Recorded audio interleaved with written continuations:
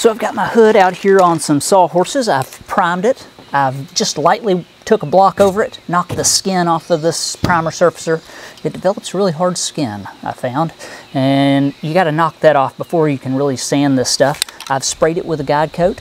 You can simply use black spray paint. It works. Kind of clogs your paper up, but it works as well. I've used that a million times. And that just gives me some contrast on this surface. Because it's all white, I could block this thing all day and I wouldn't be able to see what's going on. So this guide coat, black spray paint, will stay in the low spots and be sanded off the high spots, and it'll show me how flat this surface actually is. So let me bring in, we'll do a little bit of block sanding. Very, very exciting to watch. And we'll see where this hood's at. So I've got 3 different blocks here. A 30-inch Durablock, right, for the majority of the hood. We've got a small block, all with 180 paper on it. That's because I've knocked the hard skin off this, and I want to kind of refine this surface, and a paint paddle wrapped in 180. So let's start blocking this down and see what it looks like.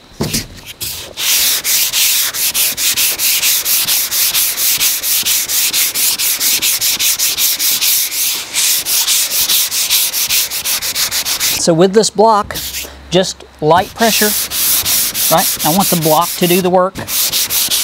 And I am just scuffing this surface to see what it tells me.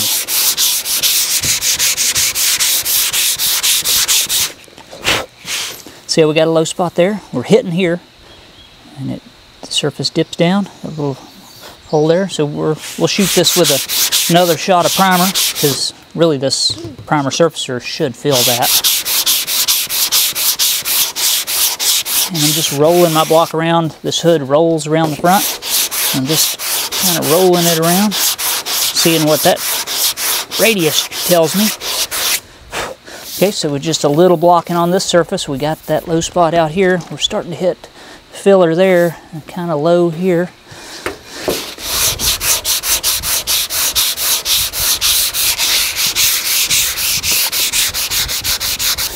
So hopefully you can see that. I've blocked this side of the hood out as far as I can, and this starts rolling over pretty tight. So I can't continue to block this area with this block, because all I'll do is cut a bunch of lines in it. And that's where, you know, your paint paddles come in. You just lay them nice and flat. You don't want to use just paper on your fingers, because your finger pressure will be uneven and you'll cut lines in it that'll show. So just finger pressure, right? We can roll over this edge, follow it.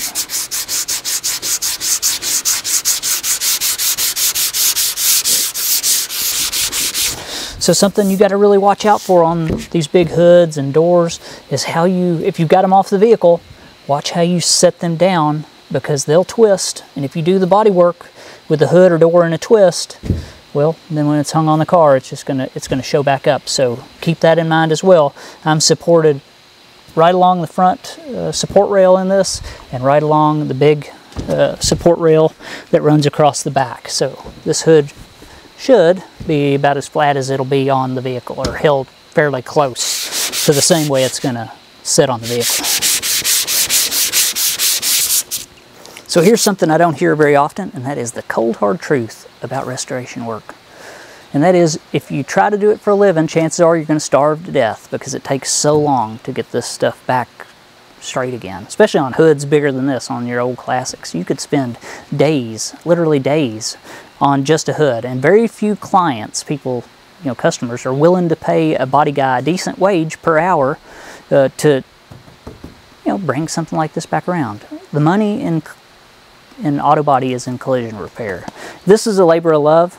You know, it's not that it costs a lot to get this straight, it's that it costs so much time, which is money, I guess you could say. So, you know, if you're interested in getting into the body work scene, do collision repair. Stay away from the restorations, unless you're working for people with, you know, huge budgets, because otherwise you're going to work a lot for very little, and that's just the truth.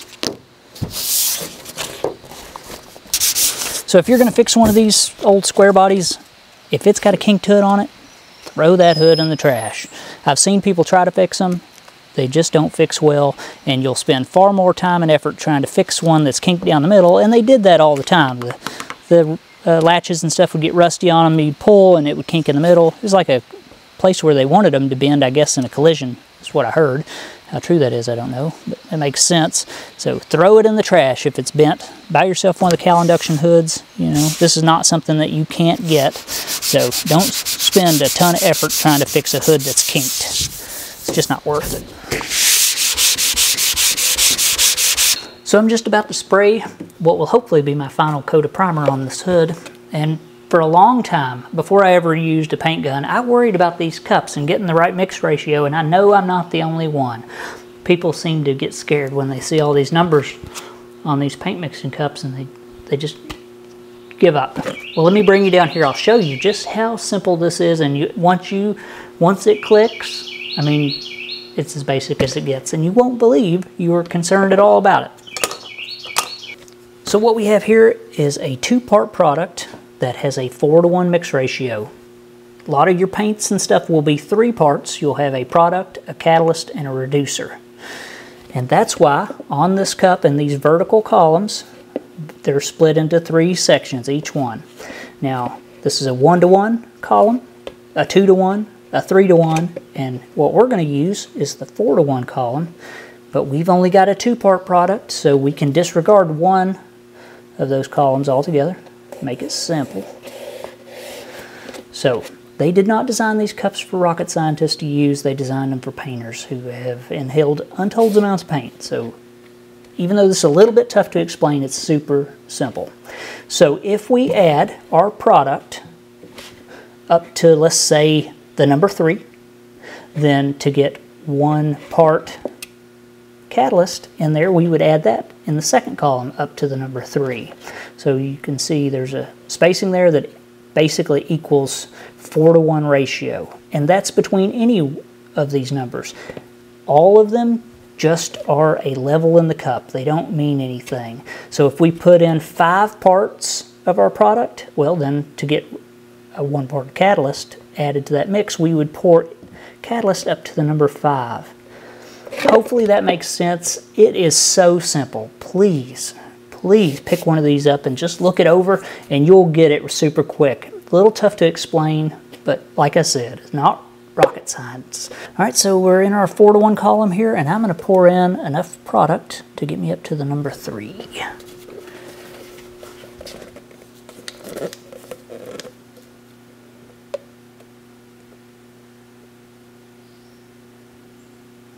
One, 2, and 3. And now we have to add our catalyst. And because we went up to the number 3, we're going to go up to the number 3 with our catalyst. Boom, that's it. That's how easy it is to get a 4-to-1 mix ratio.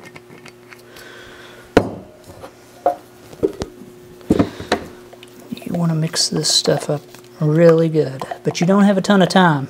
Stuff sets up pretty quick, and if it sets up in your gun, you're in trouble.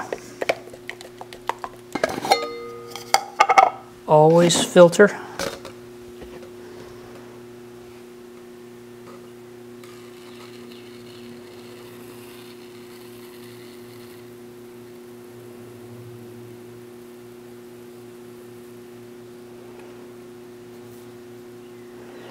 I know I mixed too much of this product.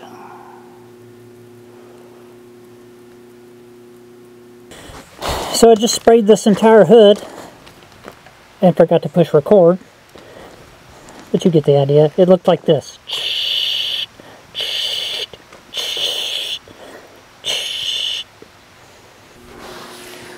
Alright, so I just got done spraying primer on the hood. It went extremely well. And I want to give you my 3 cents worth of non-professional advice. Before you even mix product to spray, have your plan ready to clean your spray gun, because you don't get a lot of time with this stuff. Don't mix up more than what you're going to spray. About a gunful, in my experience, is about it. Then this stuff starts to brick up. And if you let this stuff set up in your gun, I mean, it's done, basically. Imagine pouring this full of body filler and letting it set up rock solid and then trying to clean it out. I'm not gonna. So don't let this stuff set up in your spray gun. And what I've found that works extremely well for cleaning this up anyway is this Super Tech carburetor cleaner. It's got the little nozzle so you can spray all the little air horns out, right? You want to disassemble it, obviously, but it works really well. You do not have to have an automated gun cleaner like you see the guys on, you know, these professional shows using. Just have you some good quality rags like I've got, and you will be good to go. So there you go. That's my 3 cents worth of advice. You don't even have to have a gun like this. You could go to Harbor Freight, buy you a $20 gun, shoot this primer, and sand it, and you'll have just as good as results as somebody probably spraying in a booth. And that's, I don't think that's a exaggeration. You know, so read plenty of posts and stuff about guys doing it. So there you go. You know, put you something in primer, you know, make something look nice. You can do it, and you can do it in your driveway. I'm looking at a rotisserie. Are you? They got a pretty good deal on them. You can buy them and they finance them. You know, where you don't have to buy Could them you not build one, Rick? I ain't got the time. Man, this one here, it is so nice. It's got the bigger wheels on it so you could roll it around easier. I'm thinking about buying it because I'm going to use it on this El Camino, and then I'll use it on my last one, which would be the 70 Camaro.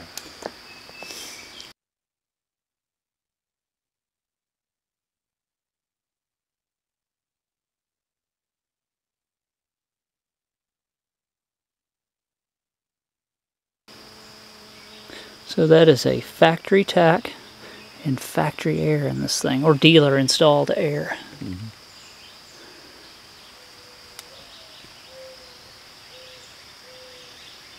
Let's look under the hood.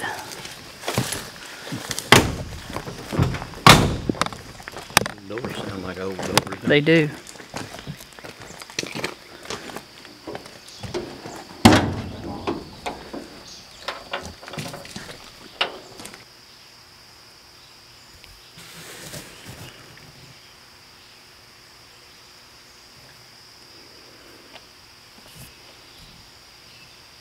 I think on these lights, it was always hard to keep working on the hood, Mm-hmm. open with the hood.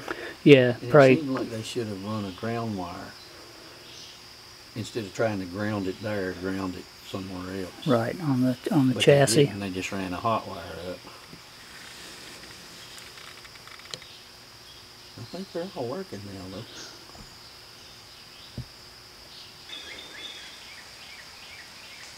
She looks pretty good.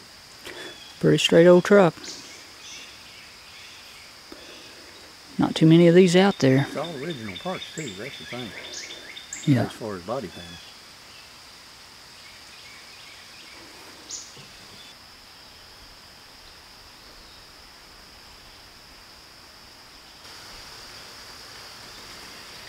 Giving you some incentive to work harder and harder on get yours looking good. Yeah. You're going to get to this point where you're going to think, all this hard work, and then one day you're going to come out here and you're going to paint it, and you're going to feel like, wow, I'm done. Yeah. Ooh. It hits you. Yeah. Kinda. Yeah. All right, let's get this beast outside. Now, because I've got a lot of areas on this truck that have been sanded down to bare metal, I've been trying to keep it in the shop where it's somewhat temperature controlled. Not temperature controlled, but the humidity has been controlled in here, which is, you know, the big thing. Keep the moisture out of the air so we don't get a bunch of flash rusting.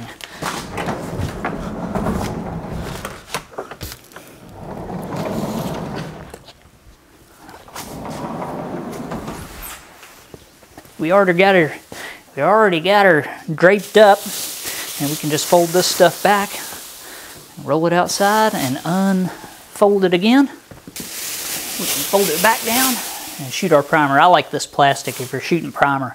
I wouldn't necessarily suggest this stuff when you're painting because flakes, your overspray builds up on it.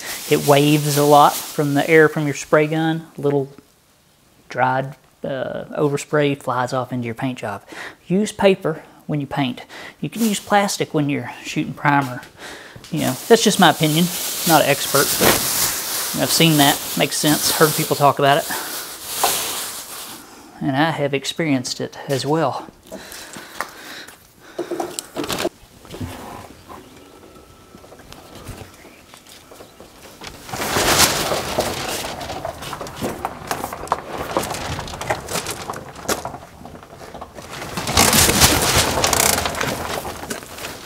Boom, outside.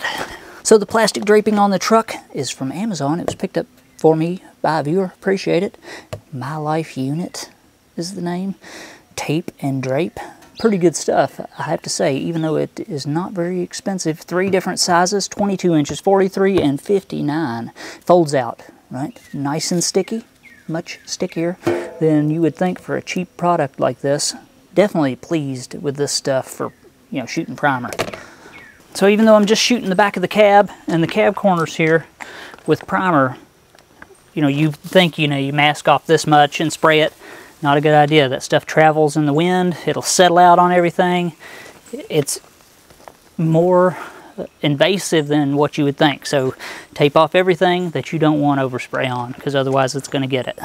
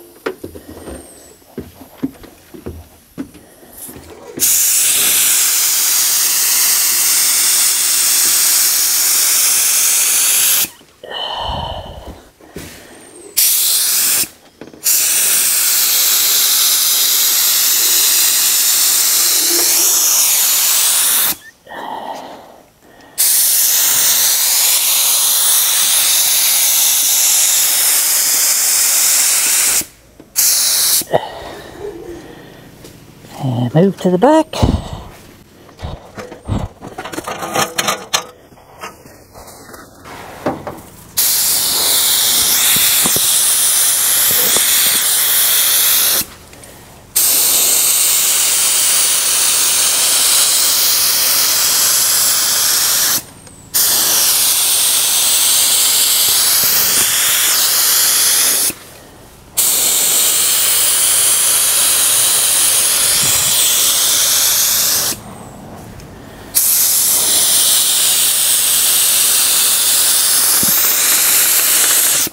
Oh man, it didn't mix up enough.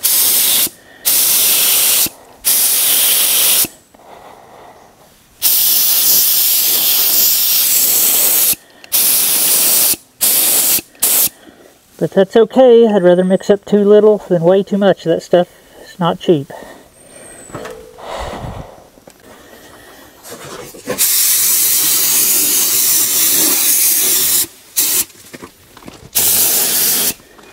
Yeah, that's not good.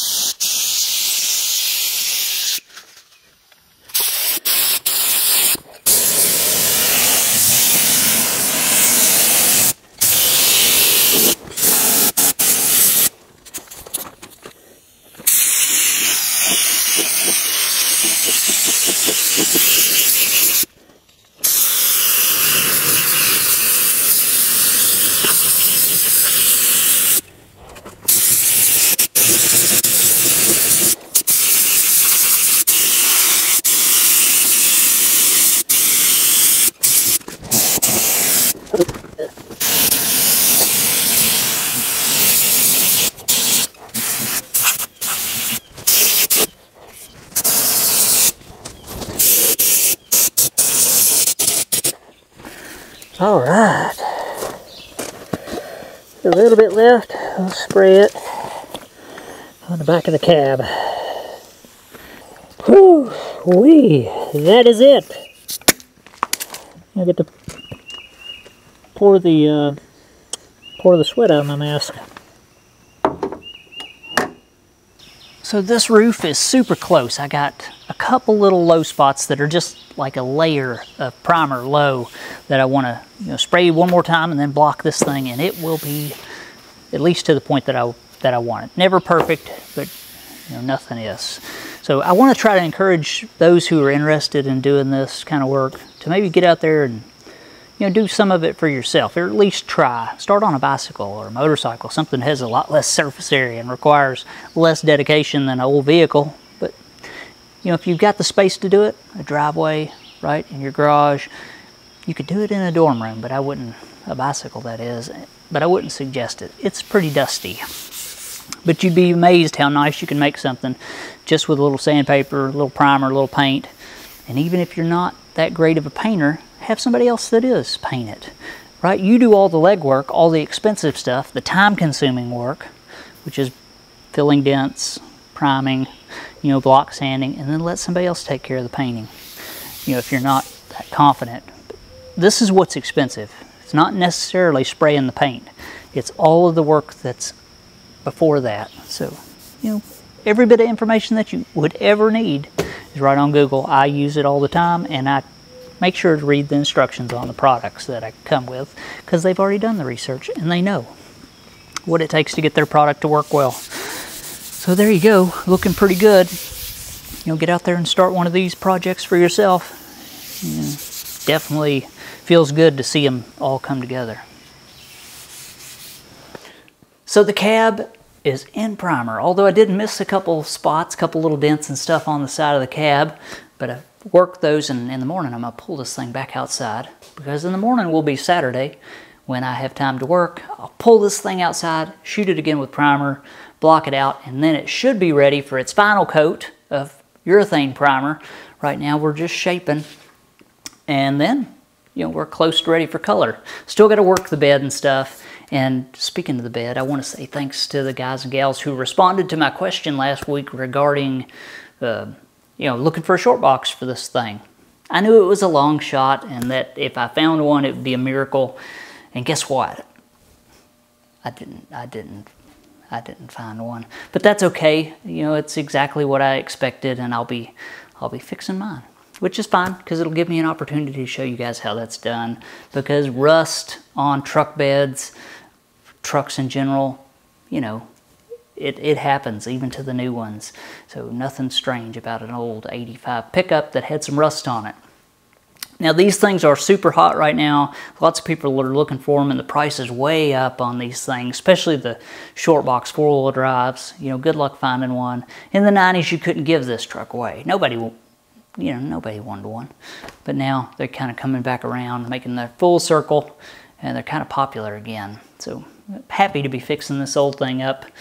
And I look forward to getting it in color and driving it. So that's it. Thanks for watching. Viewers, patrons, subscribers, anybody who's helped me out whatsoever. I don't want to bore you with too much body work, but it's just something I got to do and to get this thing done and out. So that's it. I'll see you next time.